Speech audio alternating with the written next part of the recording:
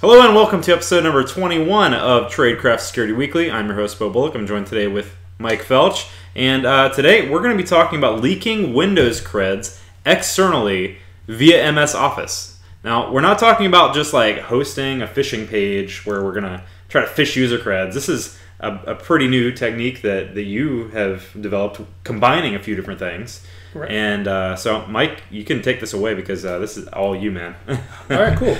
Okay, so why is this not working? Okay, so a little bit of background. So I was recently on a red team, and we were up against some pretty good security controls. They were running Mimecast for email, and actually they had the advanced security suite. So they're blocking a lot of your typical document payloads that you're trying to get in. Yep. So sending them documents with DDEs, with macros, everything was being detected and kicked back. If they had external links in the email that we were trying to phish them to another page, they were getting blocked. If we were trying to impersonate any of the employees, they were getting blocked. So we were kind of up against a beast externally as it relates on phishing. So we had to come up with some innovative ways, did some research on your traditional obfuscation for DDEs and your macros and everything. So that's kind of the backstory. So what I ended up stumbling across was a blog that discussed using framesets. Framesets were a way back in the day, early HTML4 days, where you could embed content and frame the content using a relationship to another page, and you can kind of include it into your homepage. And so using these framesets and these frames, we were able to load a remote DDE that we were hosting externally. And this obviously isn't the scope of this episode, but it was an interesting way of using embedded DDEs and remote docs to bypass the Mimecast filters, which was really cool. So a little bit about the frame sets. These were introduced a while back, and Microsoft Word actually used to be a HTML editor.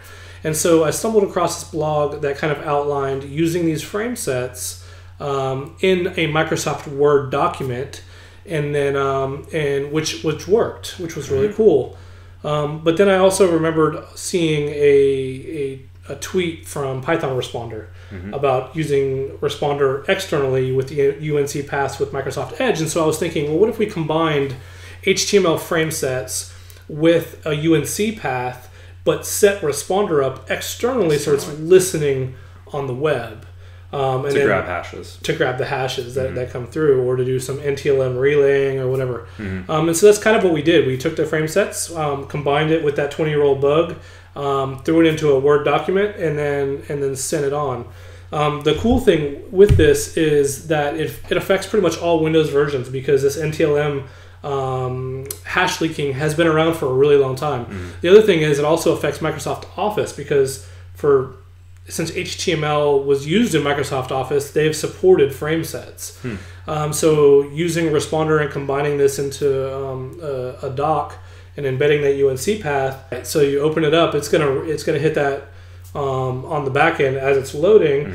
And the cool thing with it is if you change the file name of that UNC path, you can make it look like an error message or like a loading message of Windows updates. And so I'll show you that here in a second. But all you gotta do is get that doc to a domain admin who opens it. They don't have to enable anything. So all the traditional teaching people, once again, to not enable macros, it doesn't even matter. And the whole hitting a file share or any sort of UNC path via like a file // link, like that's been known for a while. Absolutely, it's been a bug since IE. Yep, IE 3 or 4. Actually, yeah. You know what? I have it. Let me pull it up here real quick. So I have this page here pulled up from insecure.org. 1997. Yeah, March 1997. Internet Explorer was leaking hashes. So you can imagine. I mean, this is back every version of Windows, and this is just using the file colon version of the UNC path. Now the cool thing with it is you could still use file colon // and it'll try over port 80 or over your SMB shares. So both will actually work. Using it, I'm going to demonstrate it here in a second, just using the backticks. But you can see, or you could plant that passwords doc somewhere like on Pastebin and watching everybody kind try of to hit go. it on the internet. Yeah, so let me show you what it looks like. So the first thing that that you're going to want to do is you're going to want to I got some files that are already here, but you're going to want to create a new doc real quick with Microsoft Word, and you can call it passwords because that's what everyone wants to open. So you open your doc. You do want to put a space or something because it's going to generate the backend, because a docx is just a zip file with a bunch of XML. So by editing it and then saving it, you could open it in your archive manager. I'm just going to use 7-zip here, but you could see all of the files that make up that docx. What I want to bring you to is this Word directory right here. You'll see this websettings.xml. I have one already pulled up here, but all you would do is drag this over and then open it up in your editor, and what you're going to see is this. So all I've added is this right here, this frame set. I'm going to show you what it looks like.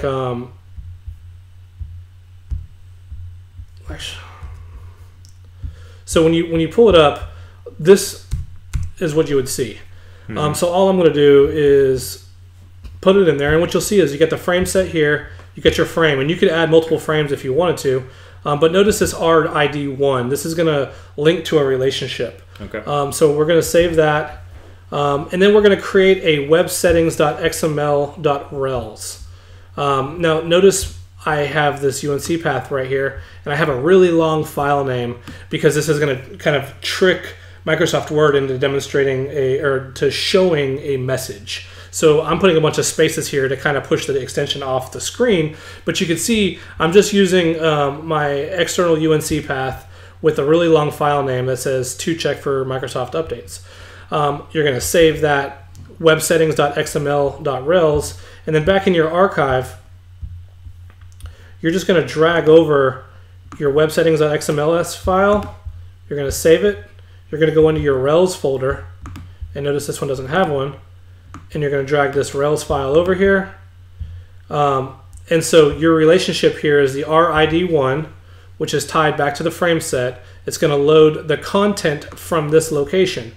Well, because Microsoft Office is automatically going to try to authenticate to a UNC path, it's going to pass its hashes when this document is opened. So I'm going to close it down. I'm just going to load it in a VM real quick. So I'm going to copy this file.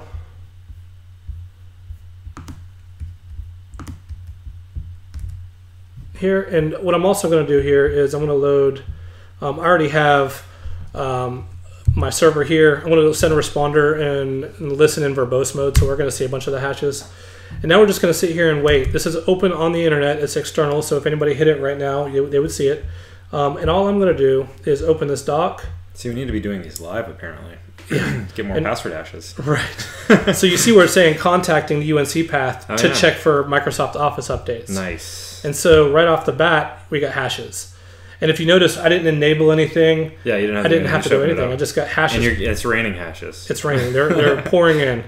So yeah, that's pretty much the demo. And you see it's still loading. And then you open the doc and there's nothing. So eventually it'll just stop trying to load. Yep. And move on to actually getting the document open. Right. So if you change the UNC to like a really nice phishing domain name that make it look like it's a Windows update. Yeah. Or if you wanted to change the / host to file:// that way it looks like it's fetching something of a URL type. And then you're good. You're good to go. And then on the back end, now you have just a bunch of hashes that are here, and these are proceed to crack. Yeah, proceed to crack or other fun stuff. Awesome.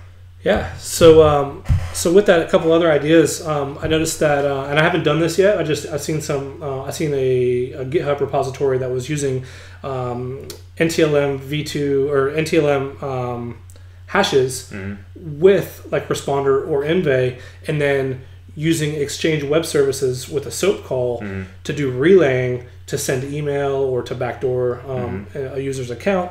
The other thing that you could do too is you could also use this with the DDEs, like I was saying earlier.